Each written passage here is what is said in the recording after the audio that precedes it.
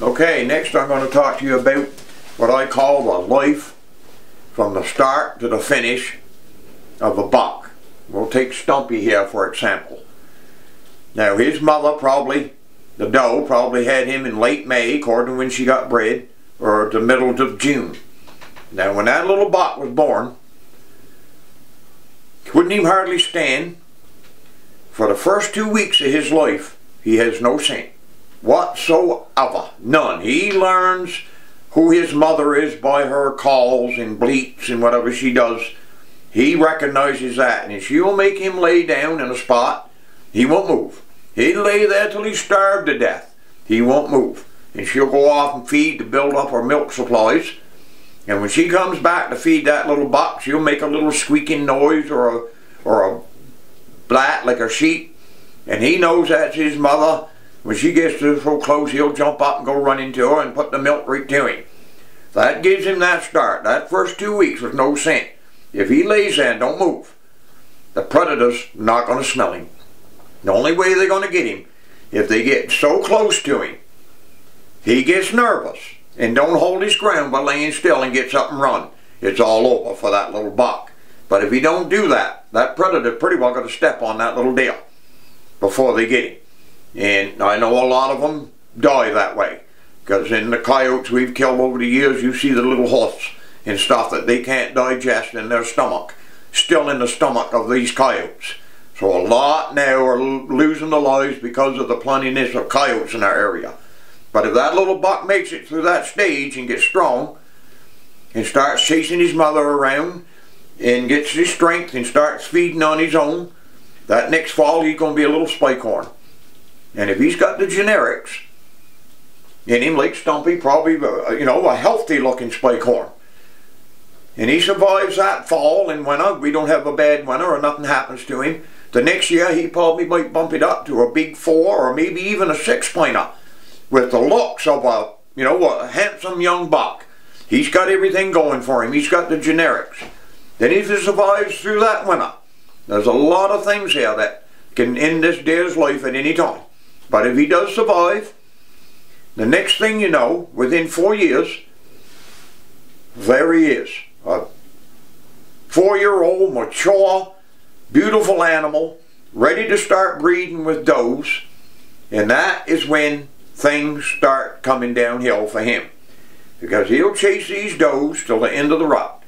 And from a 214-pound animal, which Stumpy was when I shot him, he will run himself down and probably lose anywhere from 40 to 50 pounds within a month. Won't even stop to eat. Just straight go chasing does. Then, if winter comes in quick and cold and snow, he's in big trouble. He's got to get his strength built back up for that miserable winter ahead of him. And if he's run down so low, which this buck would probably survive it, right? Because he's a young buck. Get his strength back. But you put 3 or 4 more years on him, and he's starting to go the other way, and he's getting older and weaker, and he gets run down just so bad. A lot of them don't make it if the winter shuts on them early. They just can't get back. They're so weak. They're run down so low. They can't get at the feed. The snow is too deep. And I imagine they end up being a supper for coyotes because they just can't. And that's the end of him. That's it. So if you're lucky, you get him when he's this age. Beautiful, prime, mature, young buck. Perfect buck you want for breeding your does. The generics is there, everything is there. And that is the time, if you're lucky enough to get one, that's the time to get him. But the life of a deer, from the time he's born till the time he's either shot or his life ends in the woods, boy, is a hard old battle for him. It always don't work out, but there's some that does make it, and I guess apparently Stumpy was one of them. He made it to be, anyway, to what he is right there, a mature buck. Now what was going to happen to him after that? Well, that was for Mother Nature to decide, I guess, but he hasn't got to worry about it anymore. He's on the wall, so, and I enjoy having him there. So, but anyway, that's a little story that I think you should know about the life of a deer. It ain't all roses. There's a lot of battles they got to fight and win, and a lot of them don't make it, but some do, and a good thing to do, because we wouldn't have no deer hunting. So that will be the end of this little session, I guess.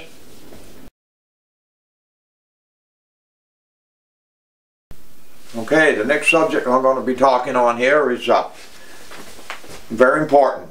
He's going to let you know what you're hunting here. The next time you get a nice buck down, before you field dress him, just take a minute and look at that beautiful animal and come to realize that this animal is built to survive. He's got everything he needs. His eyesight. He can see you a mile away and you would never even know you was there. You wouldn't have an idea.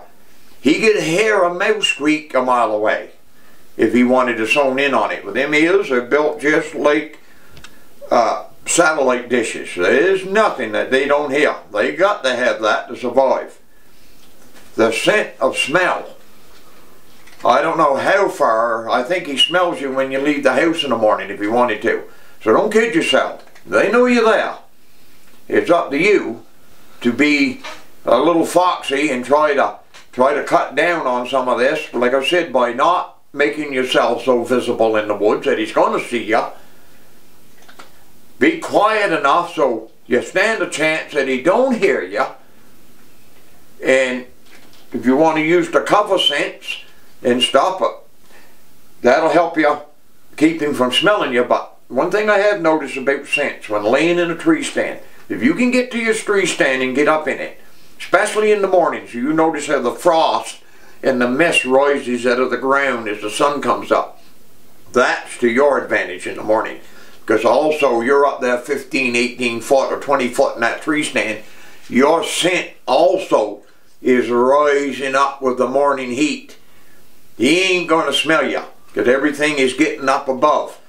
And the deer rarely looks up because they have no threat from above. And so that's to your advantage. In the evenings now, things start coming down a bit because as darkness comes on, things start settling again, and your scent will kind of be going down towards the ground more. And another part about these things that deer's got for them so they can survive. The next time you get one down, I want you to take a minute and go to one of his front feet, spread his hooves apart in that light hair, and look up inside there and see what you're going to be looking at. And I'll tell you what you're going to be looking at. You're going to be looking at a little round yellow pad, kind of leathery looking, all full of little holes. And I know a good many of you out there has had a deer staring you down, stomping its front feet in the ground, and you're saying, why the devil is that deer stomping his front feet? Well, that is why he's stomping his front feet. You're dealing with something that ain't only got 2 ears, they got 4 ears. They got an ear in each front foot. And that stomping, that vibration, will go through the ground and let every other deer that's close in that area know there's danger in the area. So if you're going through the woods, thumping the heel of your boot in the rocks and in the stump roots and every log and bush and think you're being quiet, I got news for you. You just let every deer within 300 yards know that you're there. Because you're dealing with a very smart animal here. He ain't stomping that foot because he's scared of you. He's stomping that foot because he's going to let the other deer in the area know that you're there. You look the next time and see what I'm telling you. You look up inside that front hoof, spread it apart and have a look and see what you see. You're going to see another set of ears that you didn't even know this animal had. So we ain't just playing with some dumb creature here. This boy is built to survive. He wants to survive, and you got to be just a little smarter than he is to get him, and a lot of us ain't.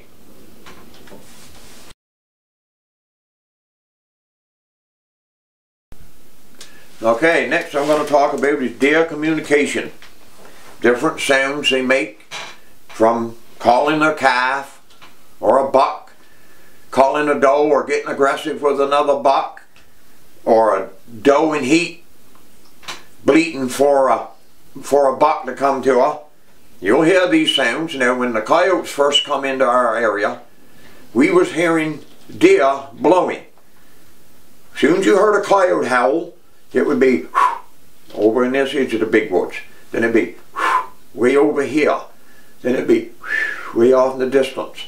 You know, I'm talking probably a quarter-mile radius around me, and I said, what are the deer doing?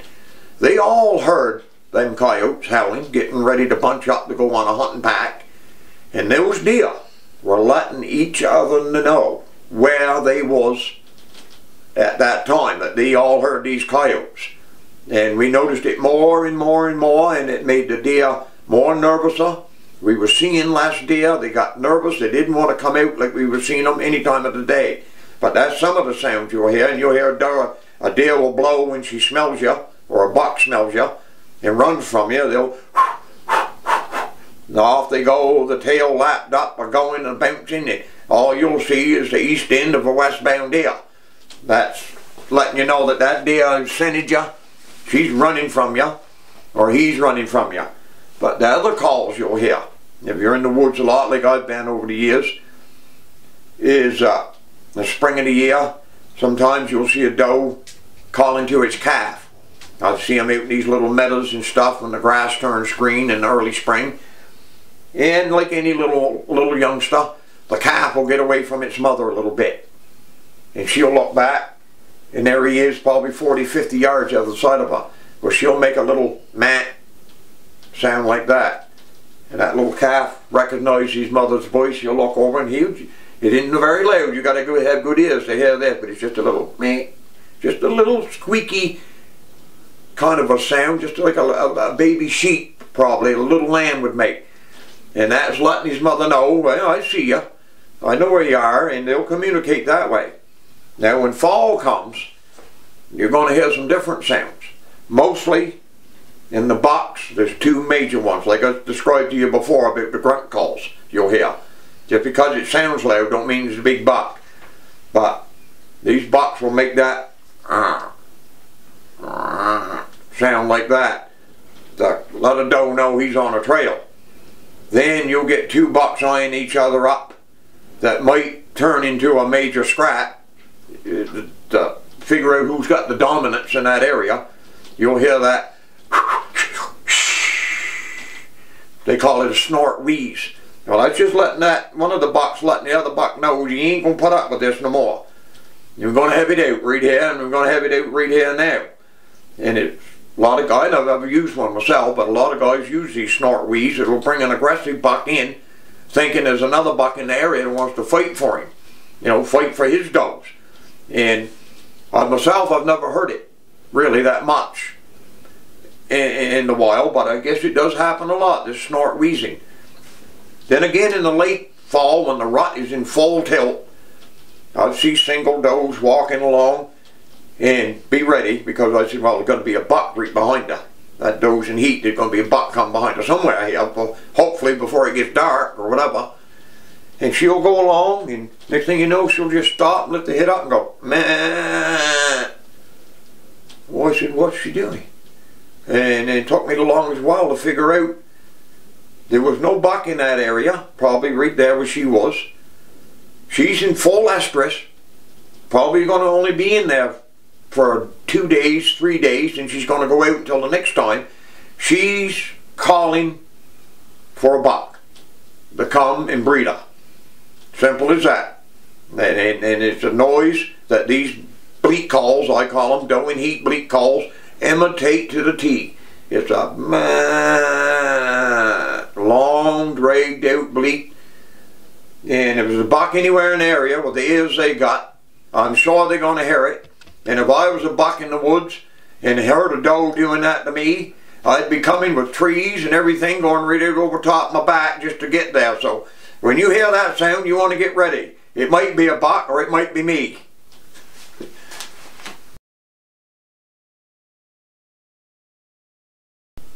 Okay, now we're going to go into big buck behavior, and when it comes to the rut and rest of the year, really, is a lot of times you're probably in the woods in the early summer or late to early fall, August to September.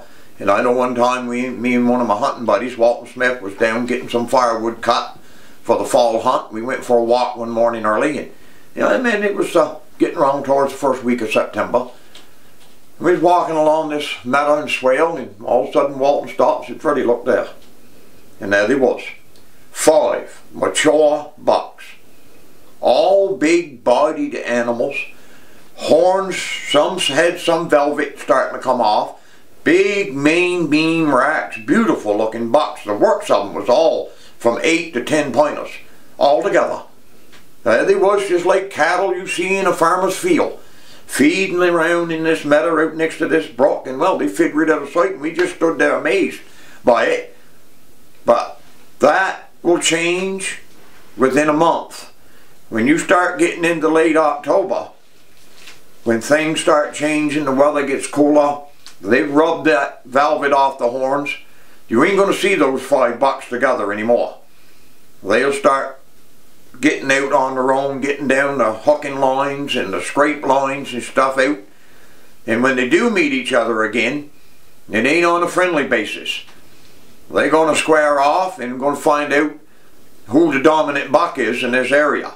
Because they banned, the whole 5 of them was in that same area all summer. And everybody thinks 2 big bucks squaring off into a fighting match. Well, if you've never seen it, I've never seen it, but I've seen where they have been fighting, ground all tore up, looked like somebody been there with a tiller, hair, blood.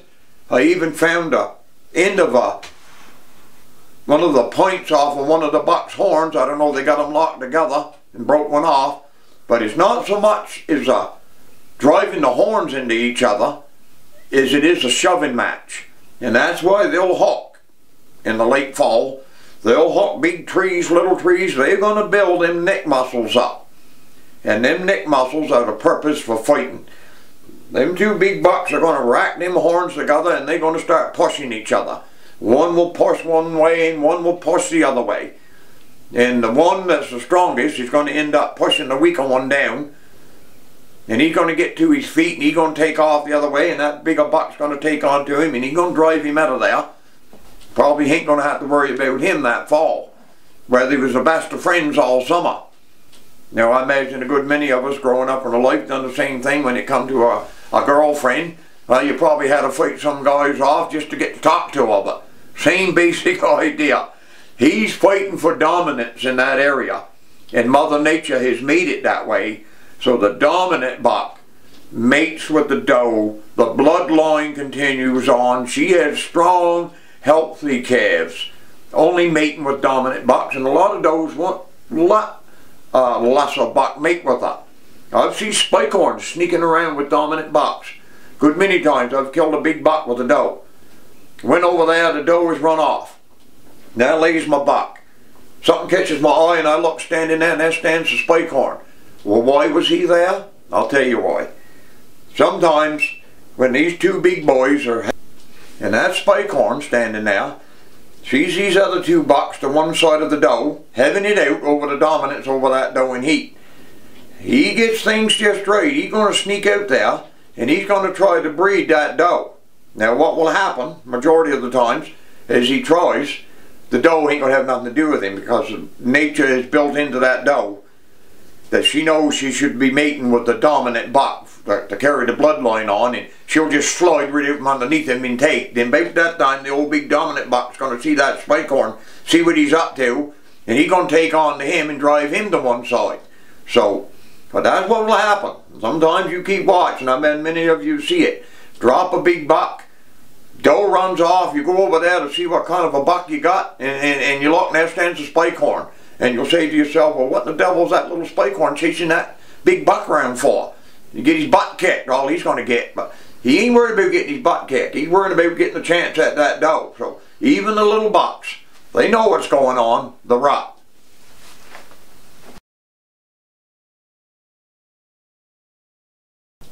Now I'm going to talk about deer and animals in Pacific, I guess, adapting to their surroundings. You take these 2 mounts here, the 8-pointer. Look how light his horns is. how light of the hair and stuff is on his body. Now that buck was taken in an area that was open grassy meadows, that pretty brown meadow grass you see in the late fall, cranberry bogs mostly, and he was probably born and raised in that area and grew up to be the nice buck he is there. And so he would blend into that area. It'd be a little job to see him at times out in that meadow grass because he's the same color. Now the 11 pointer here, Stumpy, where he ended up and where I got him was out in that same type area as I just described to you as the 8 pointer was in, but he didn't come from there. This buck was born and raised either in a big woods pine or a hemlock ridge that probably stretched for miles, or down in some black spruce thicket. So that's why he's got the darker face, a lot of dark hair running through his neck and his body, so he would blend in. Look how dark colored chocolatey brown horns. He was adapting to survive in the area he raised up in, where he grew up, being a darker phased deer, but he ended up out on the stump ridge around these big meadows. The only reason he was there was to chase the does around that was in heat, but that's not where he was born and raised. That's where he ended up, and that's where his life ended, out there. But there's a deer will adapt. Same thing when we first started hunting down where we hunt now. When they drained the lake back, it was all muck. You'd walk along, the next thing you know, you'd go right to your crotch in muck. And we noticed the deer we was killing had these great big humongous hoofs on them like caribou, hair and all, and we couldn't figure out what it was. Well, those deer had adapted to trying to walk up on that muck without getting bogged down every other step. Now, over the last 30 years in that area, the muck is turned to hard ground.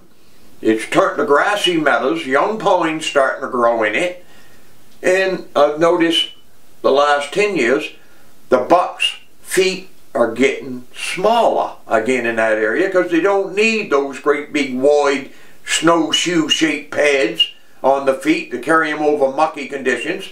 It's hardened up now, so animals adapt to their surroundings, or no matter where they are, they will adapt to the area they're in, either by color or something to do with them that will blend them in and make it easier for them to survive in that area.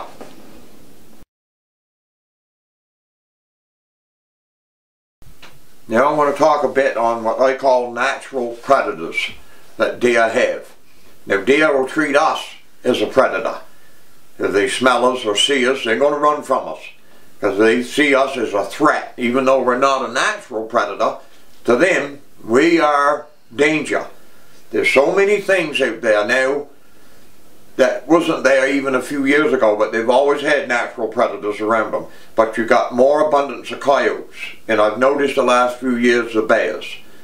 The bear population is getting so thick, especially in the area that I hunt in, it's unreal. They're numerous, they're everywhere now. They're a great threat to newborn calves in the spring of the year laying around in these little grassy meadows, laying there waiting for the mother to come back to feed them. We're not seeing no calves like we used to. Rarely. And I talked to guys a good many times in the fall. Hundreds of pictures of does on the trail cameras. Not a calf. So this is getting to be a problem. Where is our next generation of buck we're going to be coming from here? If these natural predators, which never was a big threat to deer, but always a threat, always there, and them always looking for them, they're getting to be more and more and more every year. Way too many bear. We don't have a spring bear season no more to thin some of these bear out. They took that away from us.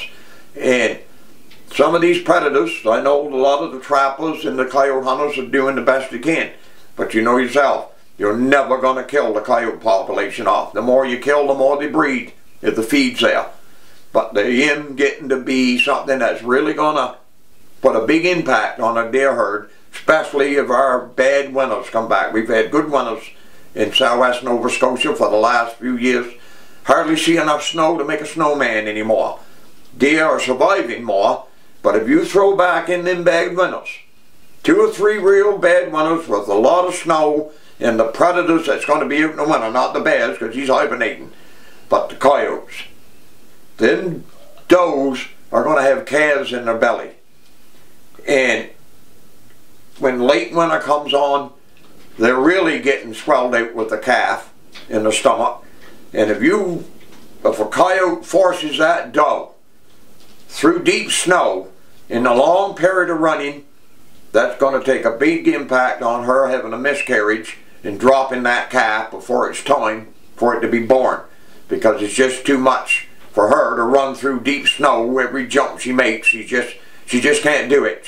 It's too much for them. So we got to take into consideration about pressing our natural resources department and stuff to give us a little more time to thin out some of these bears, a spring bear hunt and an extra bear hunt in the fall or something, to thin some of these predators out, make it a little easier on the deer herd. They got enough to put up with.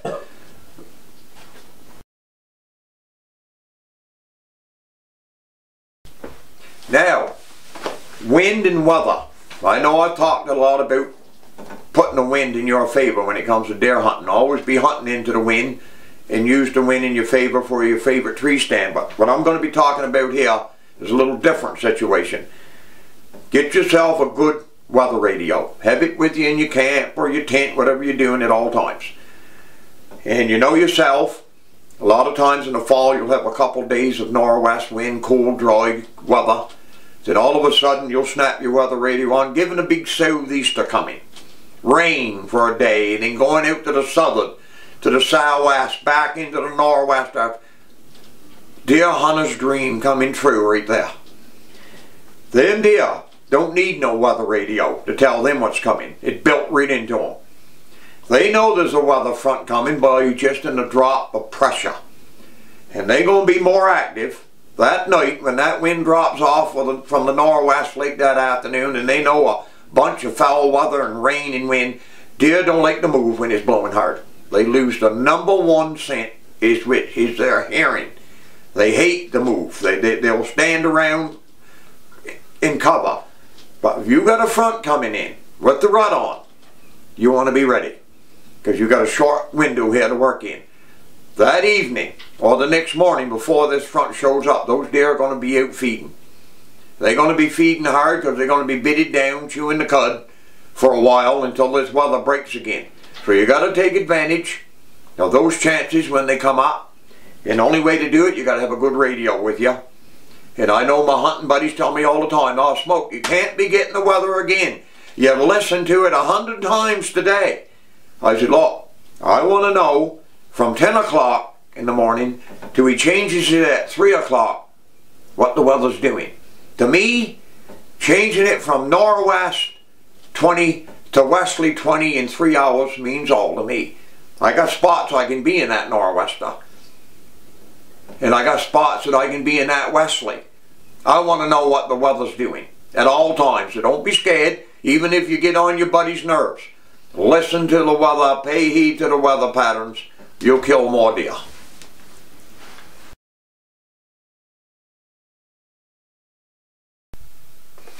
Alright, the next subject we'll be going to here right now is the subject on conservation.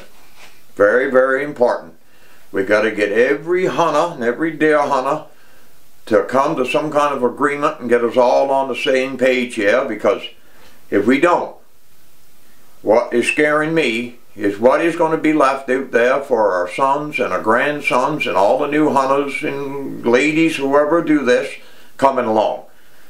And the first problem I'm going to tackle is the problem of deer baiting. Now, this has just come into play in this area for a few years now. I guess it's not even allowed in the United States, but what's happening, and I know this and y'all know this, you're killing too many small bucks over bait piles. And I asked the hunters about this, and they'll say, "Well, I just may as well shoot that spike horn because it's only going to go to the next guy's bait pile and he's going to shoot it." And I said, "Well, no, not necessarily. If we're all on the same page and make a decision that we got to let these small bucks go to grow up, how are you going to have trophy bucks when you're killing the spike horns and 4 pointers to your bait piles?" It just can't happen. You can't kill off all your kids and have adults. It ain't going to happen. And they say, man, good bucks is some shy, ain't they? And I said, well, yeah, they're going to be for a long while. Because you can't kill them as spike horns and 4-pointers and have 12-pointers 3 or 4 years down the road. It ain't going to happen. Now, one thing I want to make clear here. Myself, I have never used bait. I've never laid over bait. I have never killed a deer over bait. I started my hunting career off in the backwoods, and that's where I'm going to finish it. I've made that decision, and I'm not going to change it. When it gets so I can't go in the backwoods anymore and hunt, I'll be done my hunting career. Handed the torch over to somebody else in the family, my grandsons and them. Now, bow hunters, you're not going to get off easy either. I know there's a lot of dedicated bow hunters out there that would be more than pleased to tag a buck if they're lucky enough to get one with a bow. But what goes on, you know it as well as I know it. Shoot a deer with your bow, either try to sneak it home or bone it out in the woods and get it home the best way you can so you can buy a hunting license to go kill one with a big rifle too. And I'm going to admit to you, as sure as I sit here, I'm just as guilty of this as the rest of us. Same thing with the rifle hunters. You kill a nice buck. Right in the first of the season, you'll say, my dear, well, I got the whole rest of the season, what am I going to do? Well, I tell you what we all do. We get a friend or somebody to come in and tag that buck for us, take it home, and you stay in the woods so you can kill another one. No, it's all right for us right now. But what I'm saying is what's going to be there next fall when you go back. And for the younger generation coming up, what's going to be left there for them? Nothing but bare woods. Deer, I thought we were supposed to be deer hunting here, not deer feeding. Deer don't have to be fed. They've been eating out in the woods for millions of years. If there was no feed for them, they'd all died off long ago. We don't have to feed them. They can eat anything they want. They know what they're eating, and they know what's in season and what isn't. They'll go around like us looking for blueberries in the fall. There's a special little treat comes right and gets just right, they're going to eat it. And that's the way deer live, and they're always going to live that way. But that's what's happening so far around here. This deer baiting, all I can see it doing is destroying the beautiful sport of deer hunting itself, because you're not hunting no more. You're crawling up a stand 25 yards off the woods and sitting to a bait pile. And I know there's a lot of hunters out there that hate it. They tell me they hate laying the bait, but where their cottages and hunting camps is, they're forced to do it. Because if they don't put bait out too, they're not going to see a deer for the fall. But that's not what they want to be doing. They'd rather be back the old way of hunting. And these things all combined together, in the wild, it's just going to, as far as I'm concerned, it's going to destroy the sport itself. We got to get back to the way it was. Conservation. Kill a nice deer. If you like deer meat, it don't make no difference. It's your take. You can kill what you want. If you make a decision you want to kill a small buck for good eating purposes, fine. I got no problem with that. But just to kill one because you say, well, if I let it go to the next guy's bait pile, he's only going to shoot it. To me, that's not a decision that you should be making without thinking a bit. If we're all on the same page, you say, well, yeah, I can let that buck go because I know my buddy down there, he told me the same thing. He wasn't shooting no more spike horns and 4-pointers over bait piles. He wanted to let them grow up to be bigger bucks. And if you're on that page, we're all on that same page, things will change. Our sons and our grandsons and the new upcoming hunters are going to have something to go in the woods to hunt for and give you something to think about. Like, you know, that's all I want to say about that part of it.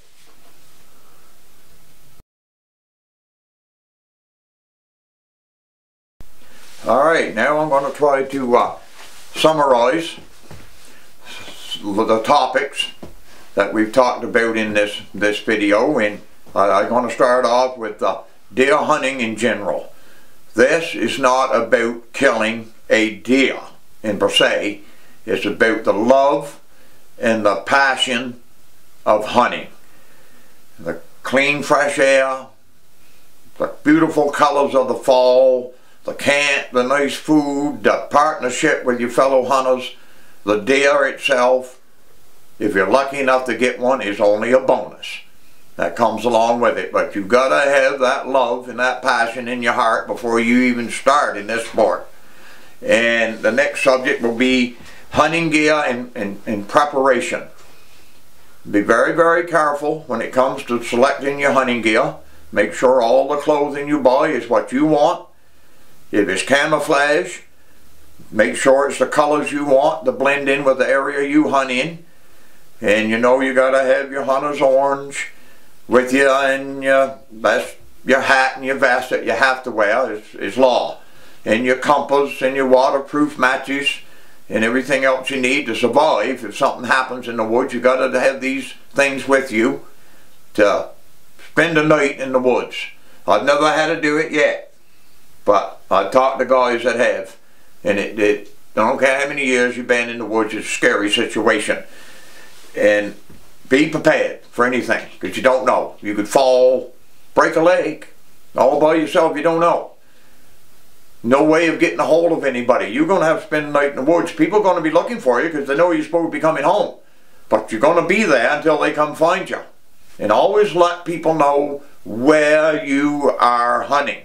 Don't say I'm going to such and such a place for the day and change your mind on the way there and go somewhere else without letting one of your hunting partners or somebody know. Because if he thinks you're in this particular spot and you don't show up, and they go there looking for you and don't find you, well, how are they going to know where you are?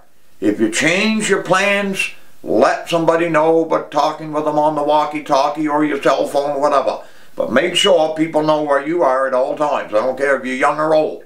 Anything can happen at any time. And next subject, your hunting rifle and your bullets. Like I told you in this show, choose a rifle that is going to be for you, for the area you hunt in. And make sure it's what you want. You're going to invest a lot of money in this rifle, and it's got to be for you. You're the one that's going to use it, and you're the one that's hopefully going to get a trophy buck with it. Your bullets, find a grain of bullet that works the best. Get the ballistics on this rifle. See what grain of bullet works the best in this rifle. What shoots the flattest, the fastest, hits the hardest. Choose that bullet and stick with it for target practice and for deer hunting. Don't be changing grains, because you're going to see a big difference in the rise and fall of your bullets. Get out to your local rifle club, join it. Nothing any better than supporting a local rifle club. And practice, practice, practice makes perfect. Know where that rifle is shooting, and be absolutely sure in your mind when you get a shot at a nice buck that you're going to put that bullet where it's supposed to be and make a good clean kill. And that's what it's all about. But you got to know your rifle. Safety, common sense when you're in the woods. That's something you got to be thinking about all the time when you're hunting. You got to have the right safety equipment with you. You got to watch what you're doing at all times, around tree stands, climbing trees. Make sure every move you make is what you think you're being as safe as you can be. There ain't no way of covering it all. But you got to have it in your mind at all times. And you make a foolish mistake, like my friend Terry did, it's going to cost you big time. So be safe. This, for your own personal and enjoyment. Your loved ones is looking for you to come home at the end of the day. They don't want to get no calls saying you fell out of a tree or done some foolish thing that you knew better, and there you are in a mess. So you got to keep that in mind, your safety of it all. Road hunters,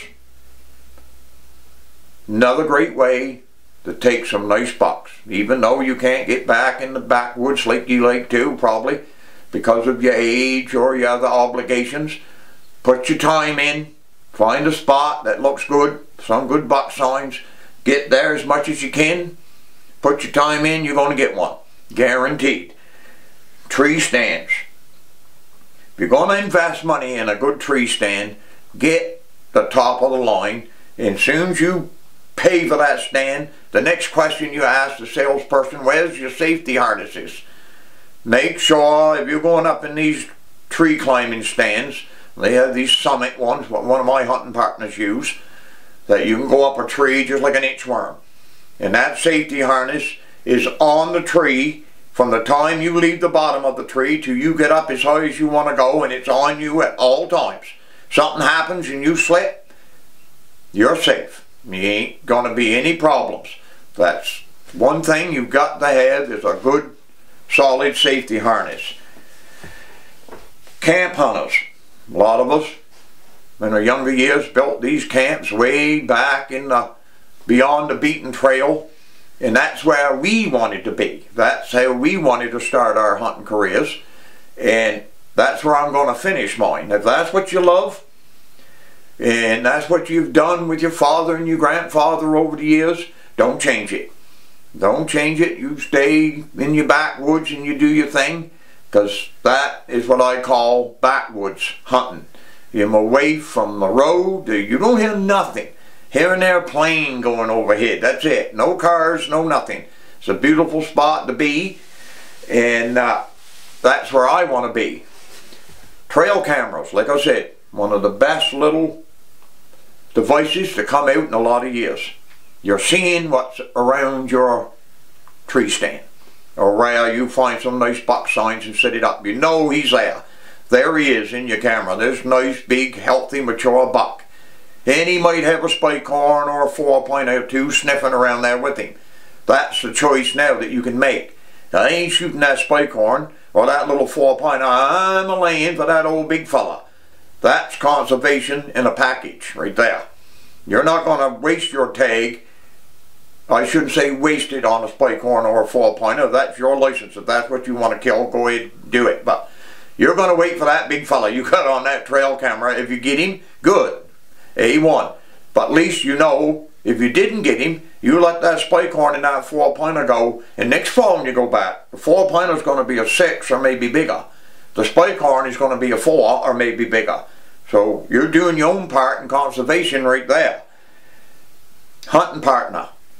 There's nothing any more fun than having your hunting partners with you in the woods. I've done it for years. There used to be 6 of us. Go to the first camp, and the camp was so small there was only 2 of us could eat at the table at one time, but we loved every minute of it. And we still hunt together, some of us. A lot of us are going our own ways now, getting older and stuff, but it's good to have a hunting partner with you, and you know where he is and he knows where you am. You can hunt together. It'll move deer back and forth, one guy on one side of a ridge, one guy on another, and it really helps a lot of times. And there's nothing any better than sitting down in the evening to a backwoods camp, yarning off with your hunting buddies. That's one of the parts of deer hunting that everybody loves. In the fall of the year in a deer hunting camp, telling deer hunting yarns, whether they're true or false, you have to make that decision. But deer scents, great products out there on the market today. Cover scents, more or less the master human scent.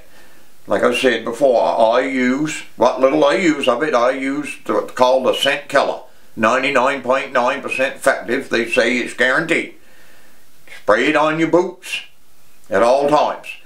That covers your scent from walking, coming and going to your tree stand. Spray it on your clothes. Let it dry. They say it works for days. But you just can't come back to the camp and hang all this stuff up behind the stove, the wood stove, with the smoke, the food smells from cooking, the cigarette smoke and all the rest, and put it on the next day and think you're going to go out in the woods and be scentless. You got to keep this gear in a separate garbage bag, hung out on the side of your camp or in your woodshed or whatever, so that no other scents get on it. None. It's been sprayed down. You keep it that way by putting it in a separate garbage bag, even your boots together, and the next day when you go out to go hunting, you get this gear and you put it on. And that's good advice right there, because that helps you. Deer don't smell you, he don't know you're there. Deer calls. Always have them with you. Some areas, grunt calls are deadly. Like I said, I know some of my hunting buddies got pretty near to the camp and found out they left the deer grunt home. They would leave and go home to get it, because they know without it, their chances is cut down big time. So, pick up the good multi-purpose grunt calls. They anywhere from a light squeak to sound like a hog snorting, whatever you want. It's all there in one call. You can get your doe bleats, your calf calls, and there's so many out there in the market, but now you got a little idea what I'm talking about. You make that decision on that and ask the store tender or keeper, whatever, you know, what's the best bleat call you got, what's your best grunt calls, and the whole deal. And make sure, if you're going to do these things, do a little practicing before the season. Make sure you got the right reed that's going to make, you don't want an old raspy sounding, don't you worry, they'll know each other calls. They know what's out there. And you want this call to sound as much like a buck grunting, if he makes a deep grunt or a light grunt, whatever. And your deer bleat, you want it sounding like a doe bleating because she's in heat and she's trying to draw a buck into her. So that's what you got to look for. Top of the line equipment, nothing else. Ain't gonna help you one bit. You got to have top of the line gear. Know your deer behavior. Deer will change from spring to summer to fall. They change the feeding habits. They change the bidding habits. In the summer months, when the fur is thin on them, they're out next to the lakes and the open meadows where the breeze and wind can get on them and keep the flies and mosquitoes off them.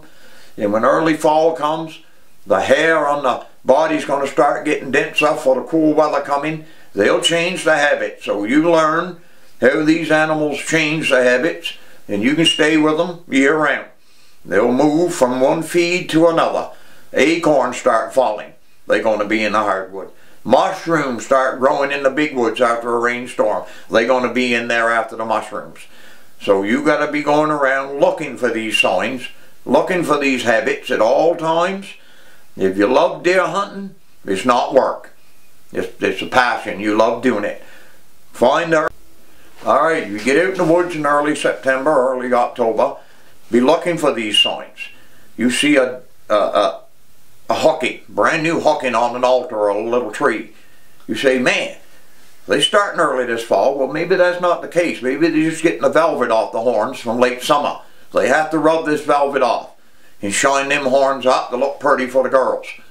So that's telling you he's in the area. You see his hooking line. Then you're going to be finding a little later in the month, the moon comes full, he's going to start down putting some scrapes down for the pre-rut. And I see these as early as the 10th, 12th of October some years if we get a cool fall. So be looking for these things. Keep watch of this stuff. That's telling you he's there. Now the rest is up to you.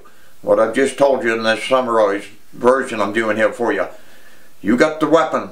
You know it's working and you know how to shoot it. You got the gear, you got everything with you. You know he's there. The rest is up to you. Now, the last thing I want to touch on here is respect conservation, like I just got done telling you a little earlier. You've got to start realizing that we kill them all, what's going to be left for the rest of the hunters. If you got it in your mind, you got a tag, a rifle hunting tag with you, and you want to let the spike horns and the 4-pointers go, that's the decision you're going to make. It's your tag. And go after that big buck. You might not get him this fall, you might not get him next fall, but while you're waiting to get him, the ones that you let go, they're growing up now. They're soon going to be up in that same rank, nice big 6 and 8, 10 pointers.